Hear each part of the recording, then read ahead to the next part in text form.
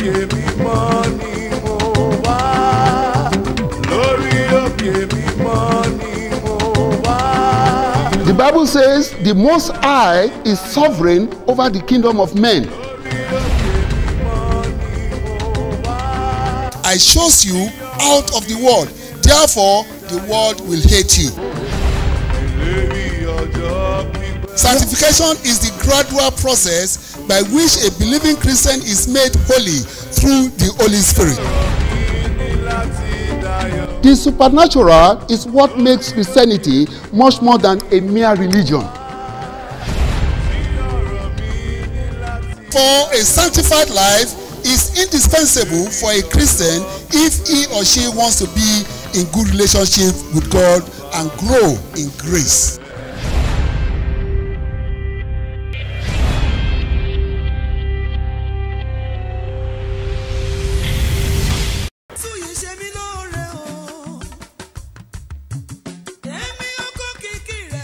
The primates, prelates, ministers, and entire members of the Church of the Lord worldwide invites the general public to the year 2021 Restoration Night Grand Finale.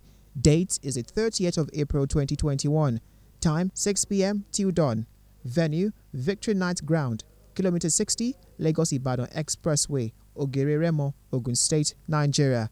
Ministering His Holiness the Most Reverend Dr. Rufus Okikiola Oshitelu, the primate of the Church of the Lord worldwide, and all other anointed men of God.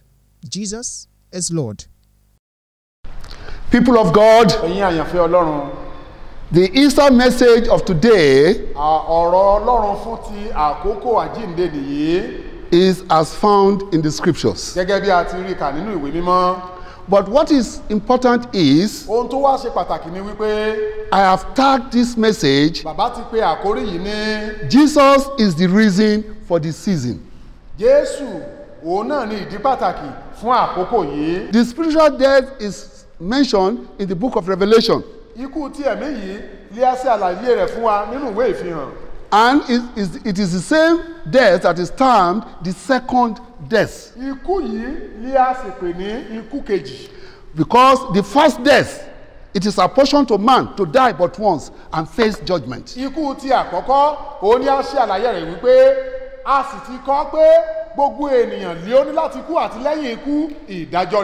that is something every one of us will experience. But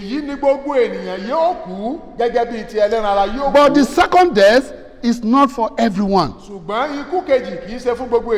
All those that have been saved will not taste in the second death. Only the children of destruction, the followers of Satan, that will experience the second death, which is the spiritual death.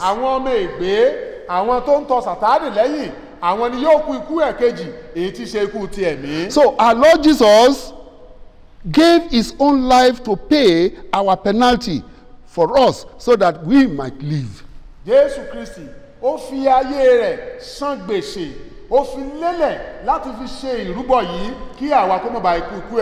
Because the wage of sin is death.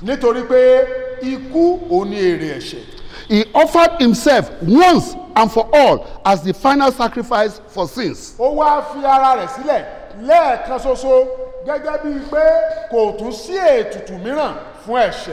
After Jesus has died on the cross for every one of us, there is no need for any priest, pastor, prophet, whatever title, to kill any animal for remission of sin. Because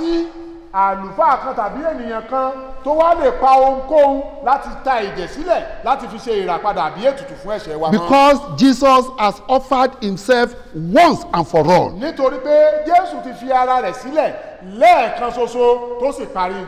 was the final, the Bible says, the final sacrifice for our sins.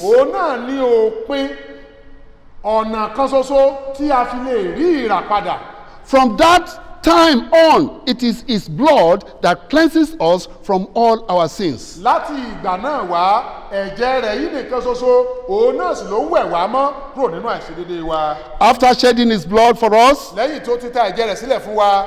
Christ rose from the grave Jésù wá jíǹde kúrò ní òkú. and he proclaimed victory over sin. ó sì wá kéde ìṣẹ́gun lórí ẹ̀ṣẹ̀. He proclaimed victory over the second death. ó wá kéde ìṣẹ́gun lórí ikú ẹlẹ́ẹ̀kejì. And his victory became our victory. bẹ́ẹ̀ ni ìṣẹ́gun rẹ̀ di ìṣẹ́gun wa. His life became our life.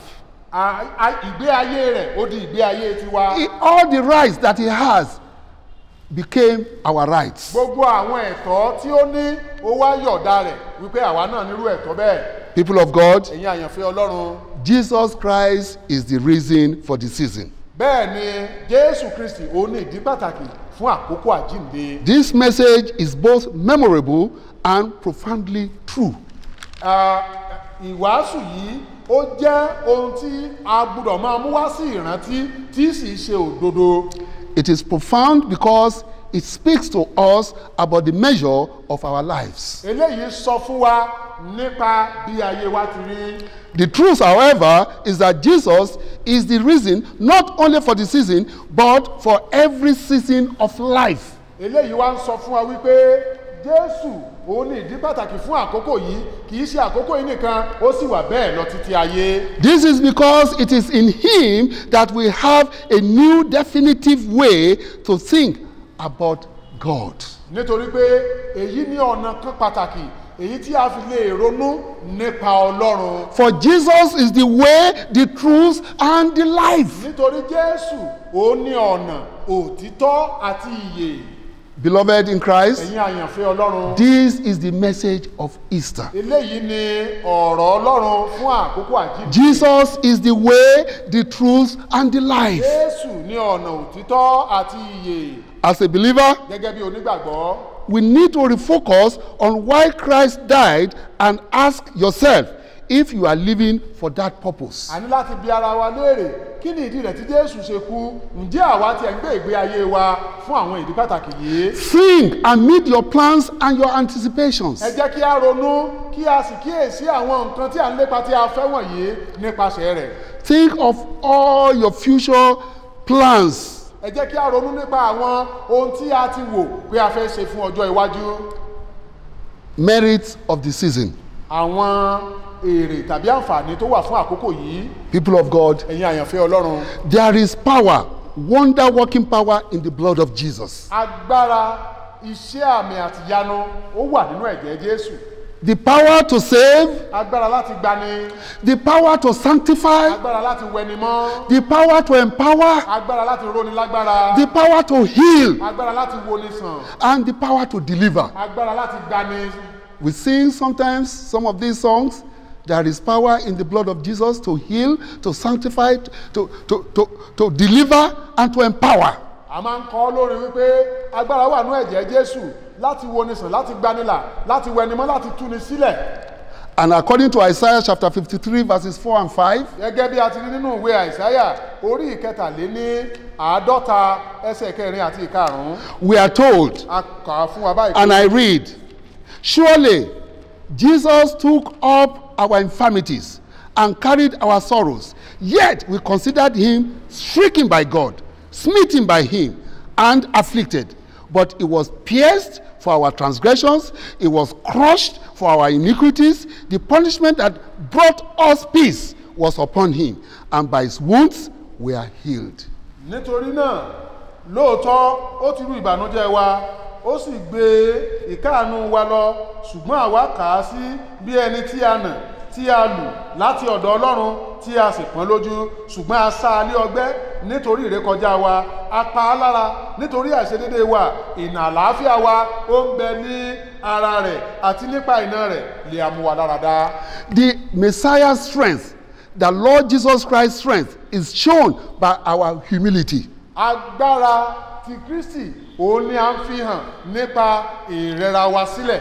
And in him it is shown by his own suffering for us. Bẹ́ẹ̀ ni òun sì fi eléyìí hàn nípa ìnira àti ìjìyà rẹ̀. It is shown by his love for us. Àní nípa ìfẹ́ tí ó ní sí wa. It is shown by his mercy, by his compassion for every one of us. Nípa àánú tí ó fi hàn fún wa, nípa rẹ̀ ló ti ṣe èyí. Who would have thought that God will choose to save the world through a humble, suffering servant rather than a heartily glorious king?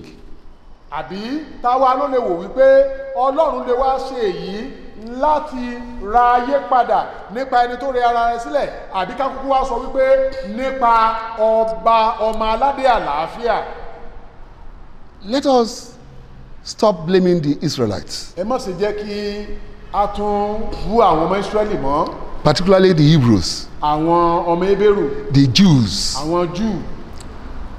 As normal human beings, they were expecting a king, an emperor. Gẹ́gẹ́ bí ẹlẹ́ran ara, ohun tí wọ́n fojúsùn tí wọ́n ń retí òun ni ọba, àní alágbára ọba. They knew the promise God gave to them, Wọ́n mọ ìlérí tí Ọlọ́run ṣe fún wọn. but they were not expecting that it will come through a humble servant. Wọn ò mọ̀ wípé nípasẹ̀ ẹni tí ó jẹ́ bí ìránṣẹ́, ẹni onírẹ̀lẹ̀ kan, A sovereign servant. ẹni tí ó kún fún ìrora àti ìjìyà. Rather, they were expecting a majestic, glorious king to come and rescue them. Wọ́n wá ń retí alágbára ọba, ẹni tó lókìkí tí ó wá ní ipò ọlá tó jẹ́ pé òun ni yóò jẹ́ jagunjagun tí ó jà fún wọn tí ó sì A warrior alágbára akíkanjú. that will defeat both the Roman Empire and their oppressors. Ẹni tí ó gbógun ti ìjọba Róòmù àti gbogbo àwọn tó ní wọn lára tí ó ṣáájú wọn lọ sógun, òun ni wọ́n ń retí. But God surprised them Ṣùgbọ́n Ọlọ́run yà wọ́n lẹ́nu. because God loves the humble. Nítorí pé Ọlọ́run júbà onírẹ̀lẹ̀. God hates the proud. Ọlọ́run kórìíra àwọn agbéraga. So God sent a humble servant, Ọlọ́run wá gbé ìránṣẹ́ rẹ̀ onírẹ̀lẹ̀, ó rán a sí wọn. loving servant, Ẹni tó nífẹ̀ẹ́ jùlọ to suffer for the sins of the world. láti lọ jìyà fún ẹ̀ṣẹ̀ aráyé. No wonder Philippians chapter 2 verse 9 tells us, therefore God exalted him to the highest place and gave him the name that is above every name, that at the name of Jesus every knee should bow in heaven and on earth and under the earth, every tongue must confess that Jesus Christ is Lord, to the glory of God the Father. Ìwé Fílípì Chapter 2, 9 to 11. ẹsẹ̀ kẹsàn-án títí dé ìkọkànlá. Nítorí náà Ọlọ́run pẹ̀lú sì ti gbé e ga gidigidi, ó sì ti fi orúkọ kan fún un tí ó borí gbogbo orúkọ, pé ní orúkọ Jésù ní kí gbogbo eékún kí ó máa kúnlẹ̀, àwọn ẹni tí ń bẹ ní ọ̀run àti àwọn ẹni tí ń bẹ ní ilẹ̀ àti àwọn ẹni tí ń bẹ nísàlẹ̀ ilẹ̀, àti pé kí gbogbo ahọ́n kí ó máa jẹ́wọ́ pé Jésù Kristi ni Olúwa, fún ògo Ọlọ́run Bàbá.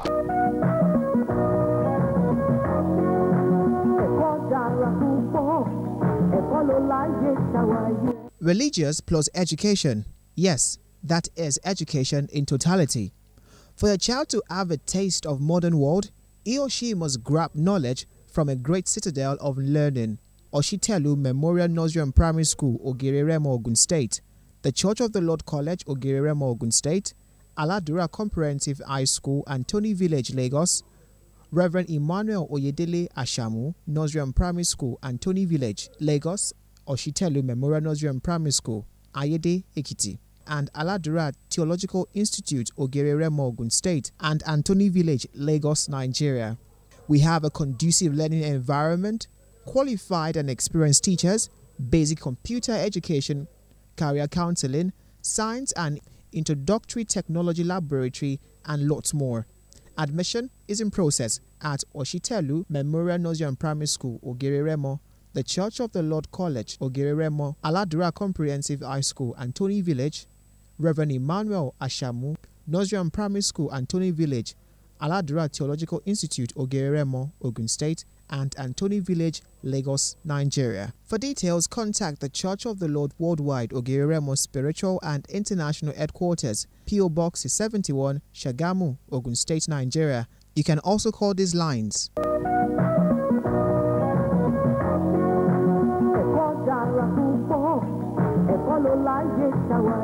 Aladura groups of schools cater for the yearnings of modern education.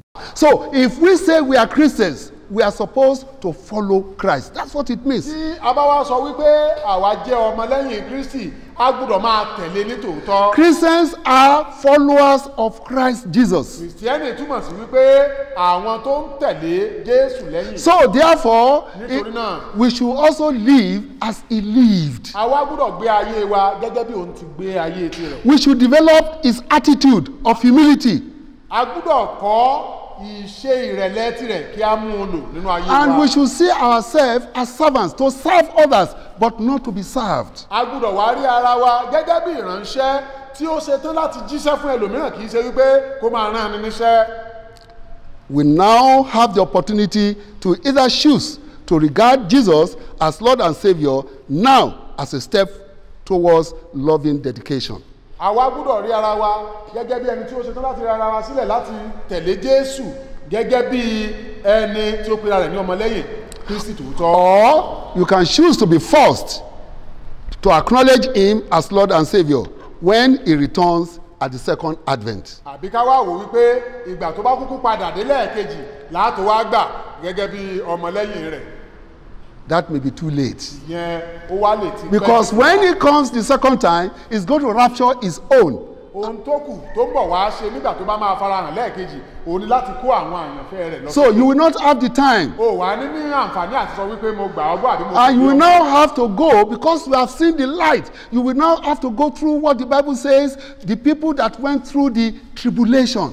O wà ní. Great tribulation. O wà ní àǹfààní láti ṣe àwọn nǹkan tí Bíbélì kọ sílẹ̀ mọ́ wípé àwọn ẹni tí ó ti la onírúurú ewu kọjá. The Bible says it clearly what they will experience. Bíbélì ṣe àlàyé rẹ̀ lẹ́kùnrẹ́rẹ́ ohun tí wọ́n máa dojúkọ. Unlike now that you can just receive Christ into your life without any consequence. In that time, anybody that mentions the name of Jesus will be killed. Ní ìgbà kan rí ó ti rọrùn ní àkókò yìí, ṣùgbọ́n ní ìgbà kan rí ẹnikẹ́ni tó bá lè dárúkọ pé òun gba Jésù bí Olúwa àti Olùgbàlà báyìí, pípa ni wọ́n ó pa á. Ó yàtọ̀ sí ti àkókò yìí. No. Now we can receive Christ Jesus as our Lord and Savior without any consequence. But when the great tribulation, who is yet to come during the second advent, actually the great tribulation comes after the second advent of Christ Jesus. That time, anybody who mentions the name of Christ will be killed. Ní àkókò yìí ó rọrùn láti gba Jésù gẹ́gẹ́ bí Olúwa àti Olùgbàlà kó o lè di ẹni ìgbàsókè pẹ̀lú Kristi Jésù, nítorí pé ewu ńlá ń bọ̀ lẹ́yìn ìgbàsókè. Ní ìgbà náà bí ẹnikẹ́ni bá wá pe orúkọ Jésù tàbí olóhùn gba Jésù yóò di ẹni ìpakúpa. So it is now left to you and me to accept Christ Jesus as our Lord and Savior. Nísìn ó wá rọrùn fún èmi àti ìwọ láti gba Jésù gẹ́gẹ́ bí Olúwa àti Olùgbàlà wa. Tomorrow may be too late. Ọ̀la lè pẹ́jù fún wa. Give your life to Jesus right now. Ẹ fi ayé yín fún Jésù ní àkókò yìí. As you are listening to this message, Bí ẹ ti ń gbọ́ ọ̀rọ̀ yìí. invite God, Jesus, into your life. Ẹ gba Jésù sínú ayé yín. Tell him, Jesus, Lord Jesus, come into my life and indwell me. Ẹ jẹ́ kí a sọ wípé Jésù wọnú ayé mi wá kó sì máa bá mi gbé. Let me also be in you. Jẹ́ kí èmi náà kó ráàyè lọ́dọ̀ rẹ. I believe that you died for my Mo sins. gbàgbọ́ pé o ti kú fún ẹ̀ṣẹ̀ mi. And on the third day, you rose again from the dead. Àní ní ìjọ́ kẹta o jíǹde kúrò nínú òkú. And you ascended into Ó heaven. sì gòkèrè ọ̀run. Make me your vessel. Ẹ fi mí ṣe ohun èlò rẹ̀. Live in me. Máa gbé inú mi. And let me also live in Kí you. èmi náà kó sì máa gbé inú rẹ. And thank God for answering your prayer. Mo sì dúpẹ́ fún Olúwa tó ti gbọ́ àdúrà yín. In Jesus' name we pray. Amen. People of God, Ẹ̀yin àyànfẹ́ Ọlọ́run. let us celebrate this Easter season with joy and spiritual freedom from sin. Ẹ jẹ́ kí a yọ ayọ̀ àjíǹde yìí pẹ̀lú òmìnira kúrò nínú ẹ̀ṣẹ̀. Let us celebrate this Easter season with freedom from satanic attacks. ẹ jẹ́ kí a yọ ayọ̀ àjíǹde yìí pẹ̀lú òmìnira kúrò nínú ìdè Sátánì.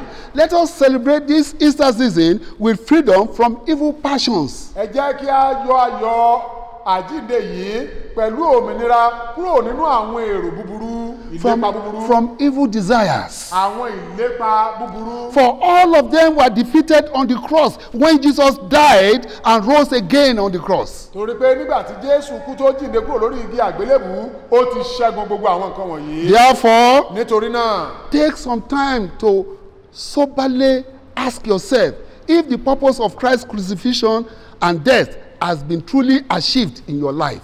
ẹ wá jẹ́ kí a bi ara wa léèrè wípé ǹjẹ́ ikú àti àjíǹde Jésù ó àti wá sí ìmúṣẹ nínú ayé wa. Ask yourself if you are enjoying the full benefits of Jesus' death on the cross. ǹjẹ́ ẹ jẹ́ kí a bi ara wa léèrè wípé ǹjẹ́ a ti wá ń yọ ayọ̀ lẹ́kùnrẹ́rẹ́ ikú àti àjíǹde Jésù nínú ayé wa. Remember, ẹ jẹ́ ká rántí pé Jesus is the reason for all the seasons. Jésù ó ní ìdí pàtàkì fún gbogbo àwọn àkókò, Not only for Easter, kì í ṣe fún àkókò àjíǹde nìkan, even for Christmas àní fún ọdún Kérésìmesì and all other Christian celebrations. àti gbogbo àwọn àkókò ayẹyẹ àwa onígbàgbọ́. Jesus is the reason for the season. Jésù ní ìdí pàtàkì fún àwọn àkókò wọ̀nyí. Let us pray. ẹ jẹ́ kí a gbàdúrà. Eternal Rock of Ages, Bàbá wa, Ọlọ́run wa, we thank you for a moment like this a dúpẹ́ fúrú àkókò báyìí to feed at your feet. láti jẹ ní abẹ́ ẹsẹ̀ We rẹ. thank you for the word that you have spoken A unto us. dúpẹ́ fún ọ̀rọ̀ tí a ti gbọ́.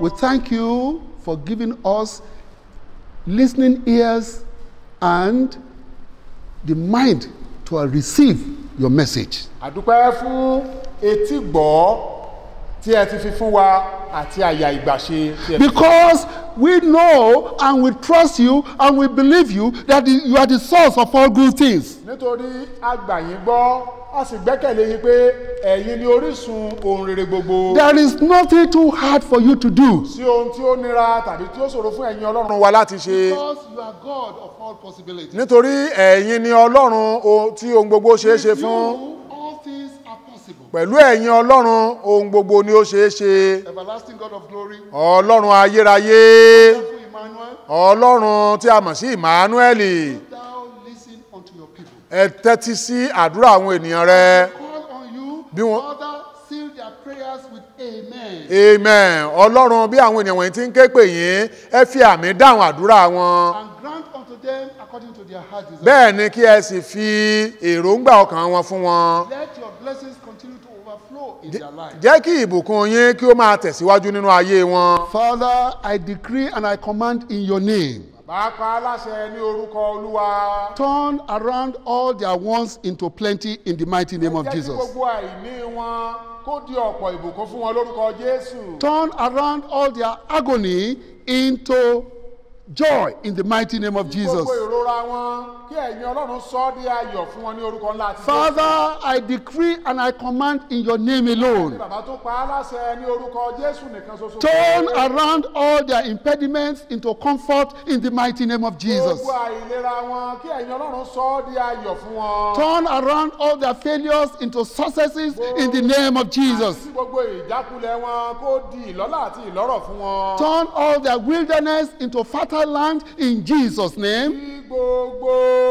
ilẹ̀ gbígbẹ wọn kó sì di ilẹ̀ ọlọ́ràá ní orúkọ Jésù. I decree and I command in your name alone. Bàbá aláṣẹ ní orúkọ rẹ nìkan ṣoṣo. Turn all their problems and challenges into great testimonies in the mighty name of Gbogbo Jesus. ìpèníjà wọn kó di ẹ̀rí ńlá ní orúkọ Jésù. Fight their battles for them Ẹ ja ìjà wọn fún wọn. and turn all their battles into victory. Mú gbogbo ìjà tí wọ́n ń jà àti gbogbo ogun tí wọ́n ní kó di ìṣẹ́gun. We know our wants, A mọ àwọn ìlera but wọn. you alone know our needs. Ẹ̀yin nìkan sì ni ẹ máa ń tí a Father, satisfy the needs of your people to the glory of your name in the mighty name of Jesus. Bàbá ohun gbogbo tí àwọn wọ̀nyí nílò ẹ mú wá fún wọn ní ẹ̀kúnrẹ́rẹ́ fún ògo ẹ̀yin Ọlọ́run ní orúkọ Jésù. In Jesus' mighty name we have prayed. Amen. Amen. Amen. In Jesus' name. Praise the Lord. Hallelujah. Praise the Lord. Hallelujah. Praise the living Jesus. Hallelujah. Viewers, you can continue to call the numbers you are seeing on your screen. Ẹ̀yin tí ẹ ń wò wá, ẹ wo àwọn nọ́mbà tí ó wà ní abẹ́ ìmúmáwòrán wọ̀nyí kẹ́ bẹ̀rẹ̀ sí ní pè wọ́n. You can call them for intercessory Ẹ prayers. lè pè wọ́n fún àwọn àdúrà lọ́kan òjọ̀kan. You can call them for counseling. Ẹ lè pè wọ́n fún ìgbaniníyànjú. And you can share your testimonies with us. Bẹ́ẹ̀ lẹ sì lè mú kí ẹ̀rí yín kí ó wá. The more you share your testimony, the goodness of the Lord in your life, the more the Lord will continue to bless you. Bí ẹ ti wá ń fi ẹ̀rí yín hàn, bẹ́ẹ̀ ni Ọlọ́run yóò máa fi ìbùkún kún fún yín. So we'll see you again next week. A ó tún máa ríra ní ọ̀sẹ̀ tó ń bọ̀. Same station, Ní ìmúmáwòrán yìí kan náà. same day, Ní ọjọ́ kan náà. same time. Ní àkókò kan náà. Until then, remain blessed in Títí ìgbà Jesus' náà, name. Kí Olúwa kí ó bùkún fún yín. God bless you. Ẹ ṣé. Bye Olúwa kí ó bye. bùkún fún yín. Títí It is ìgbà well. náà, It ó is dára well with fún you yín. in Jesus' name. Túyì ṣe mí lóore o. Èmi ọkọ kìkì rẹ̀ káyé. The primates, prelates, ministers, and entire members of the Church of the Lord worldwide invites the general public to the year 2021 Restoration Night Grand Finale. Date is the 30th of April 2021. Time 6 p.m. till dawn. Venue Victory Night Ground, Kilometer 60, Lagos Ibadan Expressway, Ogere Remo, Ogun State, Nigeria.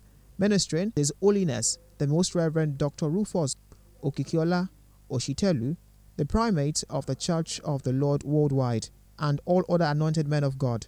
Jesus is Lord. We are serving the Lord of miracles. We know, yes we know. We are serving the